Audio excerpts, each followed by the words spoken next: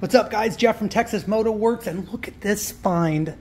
This is a cool bike. I actually had this bike's big brother, which was the Pacific Coast, kind of the same idea, the real swooped in bodywork, but this a little bit grubby right now, some little scratches and some things I gotta fix, like why the heck did they ever have these loose? Anyway, that one, but I think I've already found a side cover for it. But 1100cc V4 mounted transversely, and it's only got 16,000 miles on it, and it has a neat,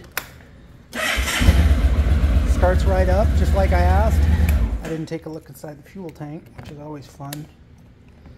Oh, here's a surprise. Let's see. Come on, be nice. It's a 97, and really on the somewhat, oh, that made noise. Let's get a flashlight. On the newer, when I say newer, I mean newer than some of the old wretched stuff that I've built before, but typically that's not horrendous. It's actually pretty good. I'm used to stuff from the 80s or the 70s that you open the fuel cap and look inside, and it's like looking on the other side of the door of the gates of hell. So that one's pretty good, but this is going to be a neat machine.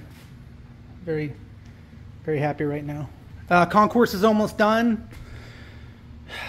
Harley Davidson, that's all I got to say about that. And she's waiting to get picked up. So that's that. All right, guys. Thanks for tuning in. Take care.